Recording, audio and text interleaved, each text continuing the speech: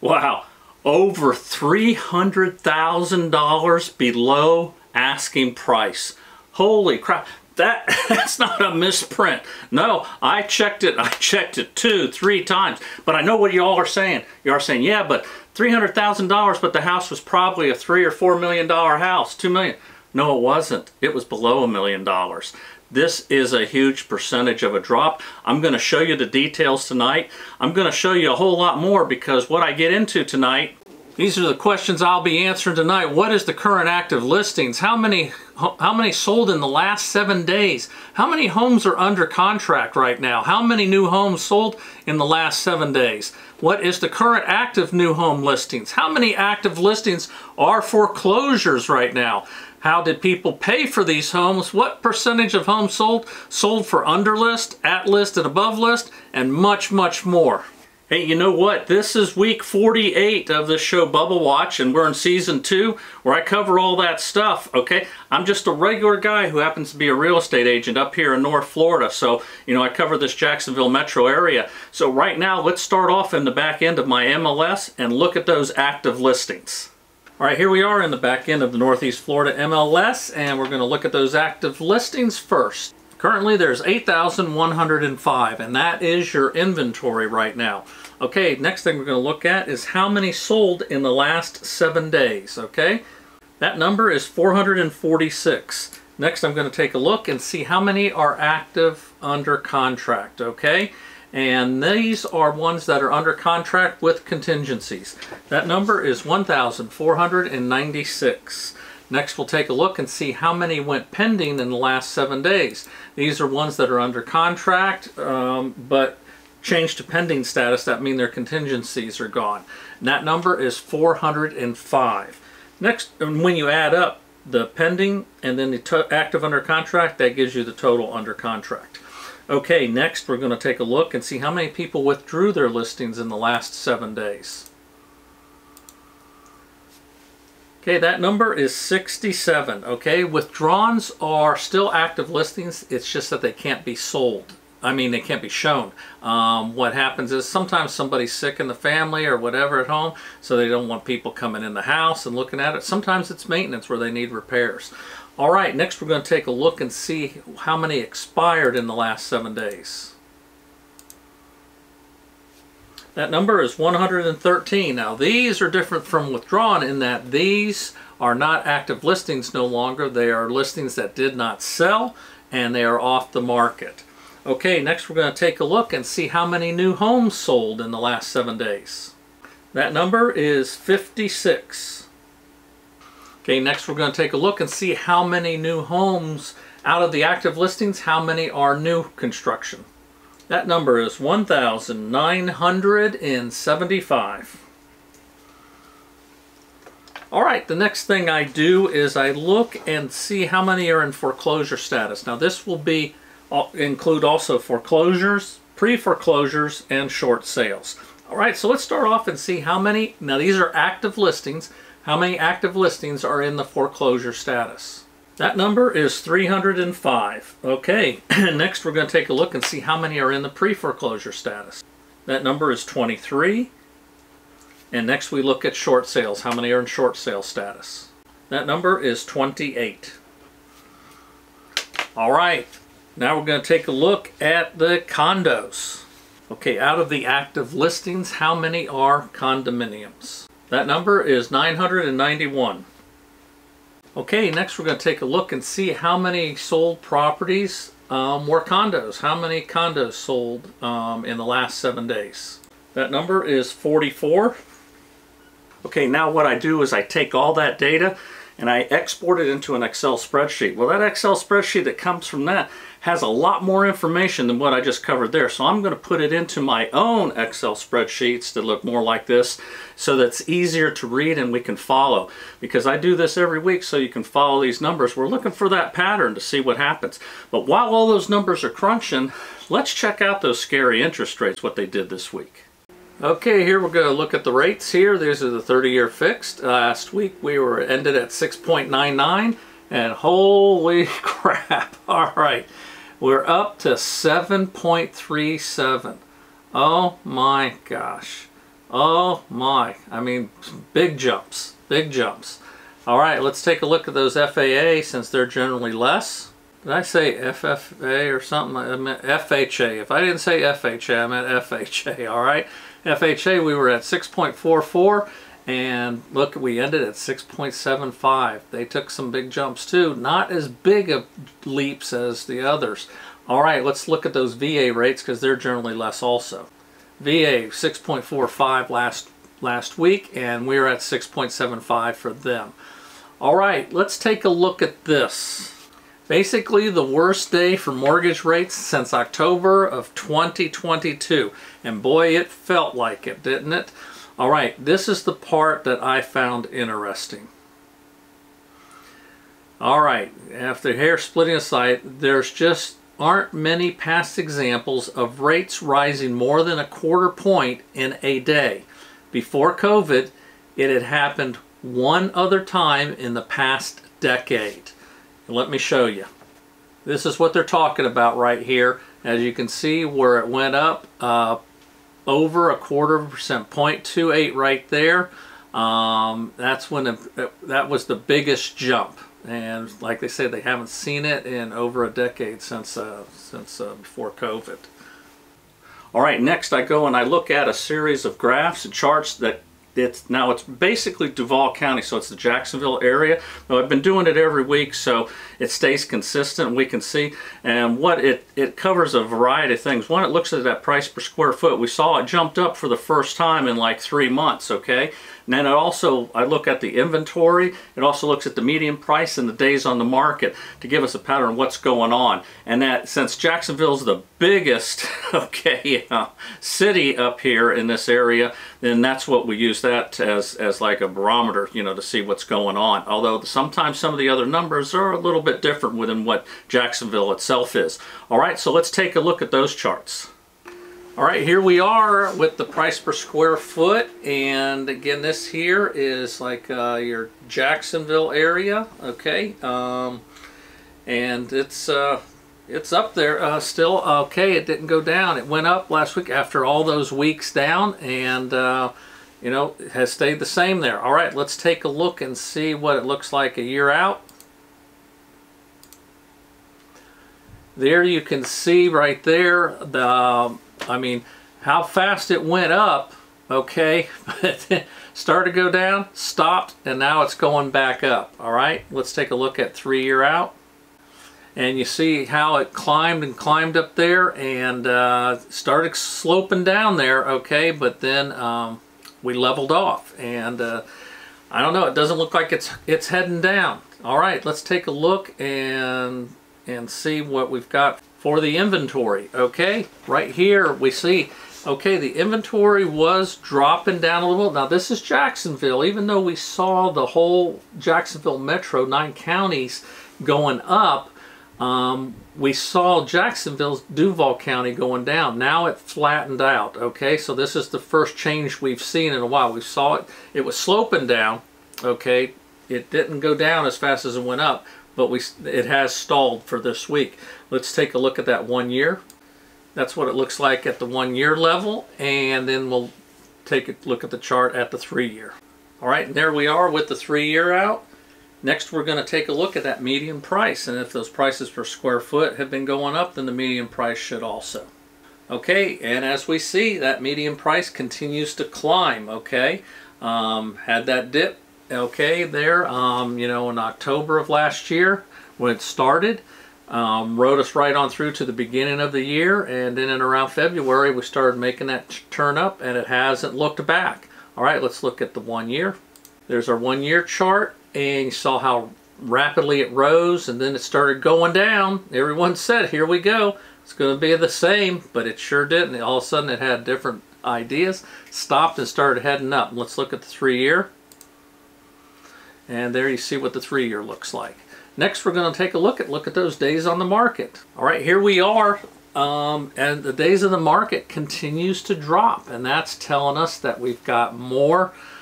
There are a couple of things that would be telling us. One, that we've got more that are you know, multiple offer situations, and those are really, they're generally with less than a week on the market. And then others in general could be people maybe just priced them better or taking big cuts like I alluded to, where that house was sold for over $300,000 below asking price. And I'm going to show it to you. We're going to go over the details here later on in the show here, but you know, it could be a combination of all that. All right, let's look at the 1 year out on this. There's 1 year on the days on the market, and then we'll look at the chart for the 3 years. And there's 3 years out. Okay, now I'm going to go ahead and go into my Excel spreadsheets where we look at a whole lot of different data. So let's check out those spreadsheets right now. All right, here we are into the charts, the Excel spreadsheets.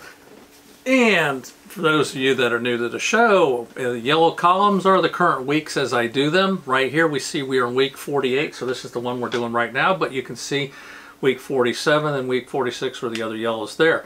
Now, what I do is I put next to it in the white column, I show week 48 a year ago, okay?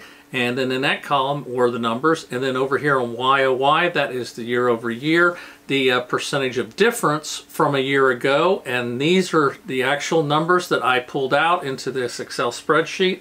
Isn't from a graph or chart that I got from anybody else. I just pulled it out myself from this show for the last year. So let's start off here. Week 48, we've got active listings 8,105, and that has increased a little bit. Sold 446. What a drop. Okay, this was a big drop. Okay, and it was even less than at this time last year too. You know, we're down. Okay, active under contract 1,496. Okay, that did go up. All right, pending 405. Now the pending went down, but the total active under contract, so they haven't gone to pending status, so they were newly under contract probably, gives us a total of 1,901 under contract, so that is up from last week. Okay, withdrawals 67, down from last week. 113 expired.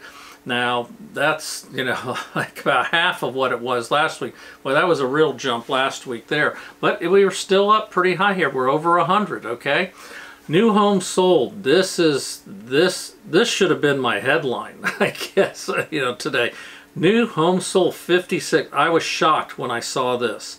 I mean, they were cranking. We were there. New homes active inventory jumped to 1,975, and that's going to happen when that sold drops that dramatic. And you can see the percentage of homes that sold that are new, that's here in the orange. It was only a little over 12%, okay, where we were at a third before. This is huge. This is a big drop this week. And that's even with them giving the incentives and stuff like that right now. And a lot of them have had reduced prices too. They have lowered their prices, and they've got deals with the rate buy downs. All right, let's look and see what those condos did here real quickly. Oops. All right. Active condos 991, so that is up. We're seeing an increase in the inventory there. Sold condos up. Okay, so this here is interesting because we see the overall sold of everything is down and was way down, and the condos actually went up, and so the percentage of actives that are condos has remained pretty much constant in the 12% range right here. All right, how do these people pay for these houses? All right, here we look at cash is coming back, 32%, 1/3. Holy crap! Okay, I mean that's up. We haven't seen that since week 39. Okay, now conventional 38%, so that dropped from last week, but it's about what we were the other weeks. FHA 14s dropped a little bit, VA 13, and others climbed up to 3%. All right, let's look at the foreclosure numbers. Okay, these are active listings that are in foreclosure status, 305. Those that are in pre-foreclosure status, 23. Short sales, 28. Overall, we see 356, so it still is steadily increasing. And as inflation goes up, in fact, today I just saw the gas prices changed again, $3.65 a gallon. All right, so I mean that's hurting people. Everything's related to the gas prices. I'm telling you, okay. If gas is high, things are crap. When gas is low, then things are good. All right. 5, let's take a look now at the next chart, which is the homes that sold for $500,000 and above. 29% of the homes sold. Okay, so we're still up there, almost a third. Homes that sold under list, 68%, so down a little bit. Homes that sold at list, 16%, and the ones that sold above list, I was surprised to see this jump up to 16%. And I think what we've got is, and this goes along with, you know, where the days on the market's dropping and you get the multiple offers, I'm thinking we may have some more people, you know, playing that game where they'll put the price a little bit under, you know, what the market value is to draw people in and then get a little bit of a bidding war. It's not as prevalent as it was in 2021 and beginning of 2022, but we're starting to see more of it. All right, let's look into the different ranges. All right, here we go. When we look at the homes that sold for 500 above, everything in that was 29%. The homes that sold in the 400s, 14% of those. Homes that sold in the 300s, 24%. Homes that sold in the 200 range, 18%. And homes that sold below 200, 15%. So here we see again the ones that are over $500,000 and the ones in the 300 seem to be the sweet spot. Okay, now what I do is take a look at the new homes, and we're going to look at those and see what they did in the category, since there's not that many of them. So there was only 56 homes sold, but you can see here 21 were $500,000 and above, 13 were in the 400, 17 was in the 300, 5 was in the 200, and none were below 200. But there's our total 55. So that shows you where the new homes went. All right, let's look at the, speaking of new homes, let's see what they did. New homes that sold under list, 56%. Homes that sold at list, 21%. And homes that sold above list, 23%. A big jump, okay, in the new homes that sold above. Now, you know, and then we saw a drop in the amount of new homes sold. So that's interesting. But the homes that sold under list, that dropped a lot too. All right, the next thing I do is what is called MLS Advantage, okay? And for those of you that are new to the show, I get new people every week, okay? So I need to explain this, is that I'm in the Northeast Florida MLS, which is the largest, and that's where this data comes from. But there's a lot of other MLS boards around up here in North Florida, okay? And so what I do is I take their data and I combine it to get a real true value of what sold in this last 7 days. But then I take it a step further and I break it down by county, so we look at how many sold in each county, because a lot of people were interested in, like, say like St. Johns County, or in, like, you know, Flagler County, or, you know, or Clay County. So we break it down by the counties to see the pattern with the counties week by week. So let's go into MLS Advantage right now.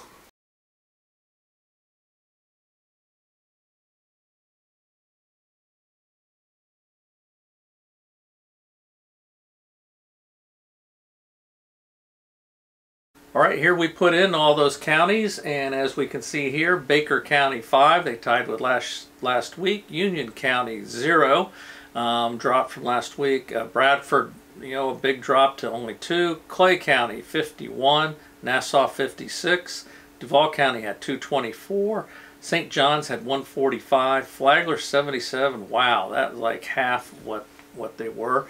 Putnam County stayed the same at 22 for a total of 582 units sold. All right, now I do the question of the week. All right, now this week's question of the week is going to be a little bit different, because I'm going to ask you all a question, okay? And something I'm thinking about doing and looking at. Now, first of all, I've got a lot of people that want me to do more of these, like neighborhood tours and stuff like that. There's so many people buying new homes, new construction. They want to see these neighborhoods. People have asked me if I would do some of these tours. So I'm going to start doing some of those tours, okay? But what I wanted to know from y'all is I was thinking about doing this show, instead of on a weekly, doing it on a monthly. I would still track all those numbers. So all those weekly numbers that are in my Excel spreadsheet would stay there.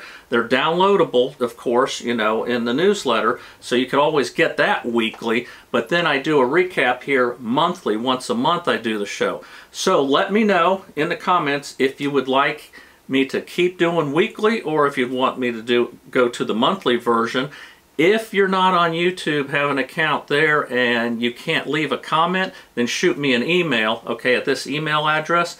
Tell me what you want to do. Also, when you shoot me that, you can subscribe to the newsletter if you want, okay? If you tell me to put you on the newsletter, I will. If you don't, I won't, okay?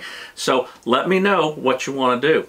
All right, so now let's take a look at those houses of the week. And house of the week, holy cow, this one here, okay, this is the one that's 300,000 below. We're going to start off with that one first, and then we'll go to another, and we'll look at some background information. All right, okay, here we are, house of the week that sold below. All right, it was built in 1994. It's in Duval County, 1,788 square feet.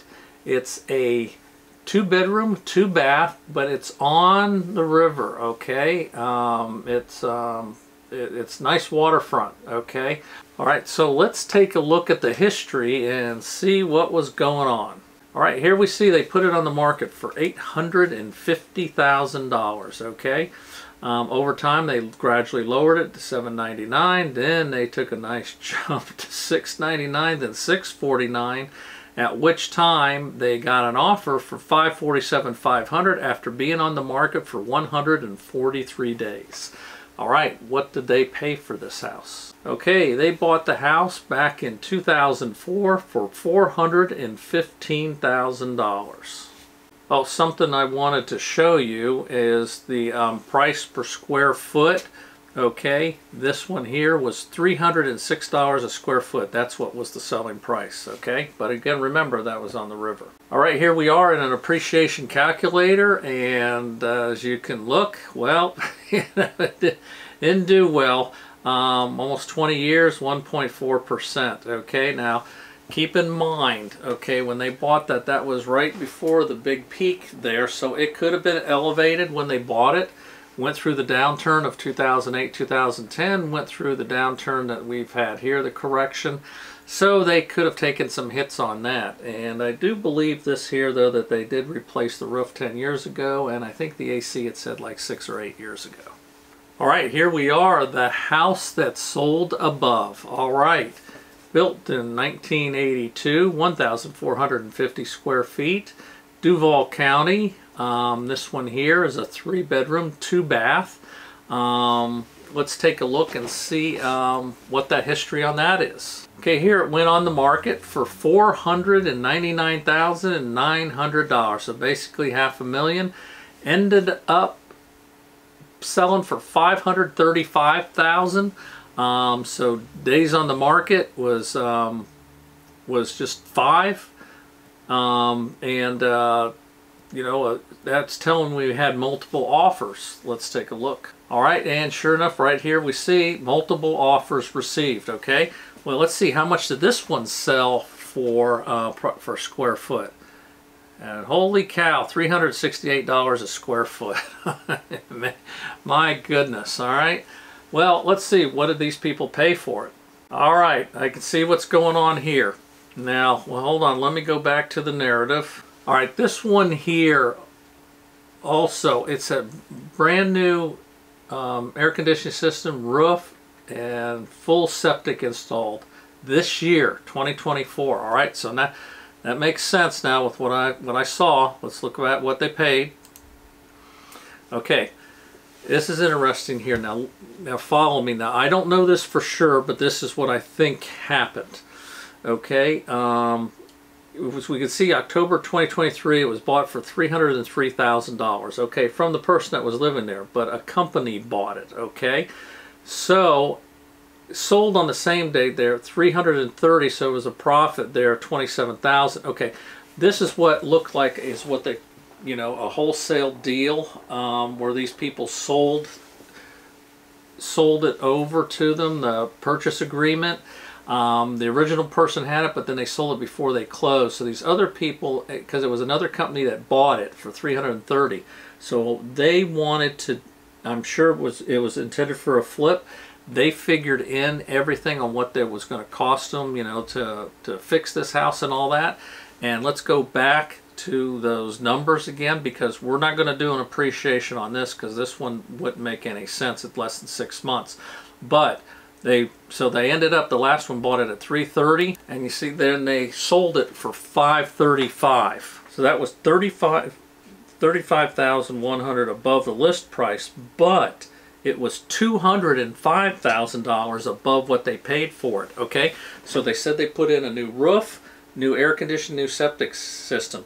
All right, so say they put in $100,000 for those 3 items, and then maybe some more stuff that they had.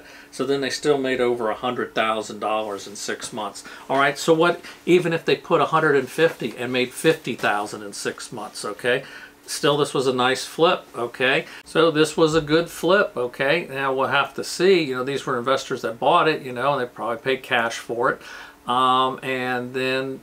Is it one of those where they turned around and turned it into a rental? Okay, like some people, they made a nice house for someone to buy, and it's turnkey, and everyone wants turnkey now. People don't want to put work into it. These people put the work into it, then resold it, so they got paid for it, and then the people that bought the house are happy with what they got.